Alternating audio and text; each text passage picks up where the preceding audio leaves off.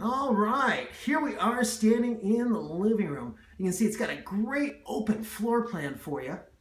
Let's see here. Connect it with a good sized dining area. Awesome little kitchen here with tons of cabinet space, tons of counter space, great looking island. Now, what we've got here on the lot, I don't know if you'll notice it, but see that rock face work that's right in the entertainment center as well as that island? That's part of the Rocky Mountain package, and it really sets that whole thing off. One of the great things about the Broadmore on this size is you have those beams that come across. Gives it a great look, nice residential feel to it. Let's go check out our kitchen here.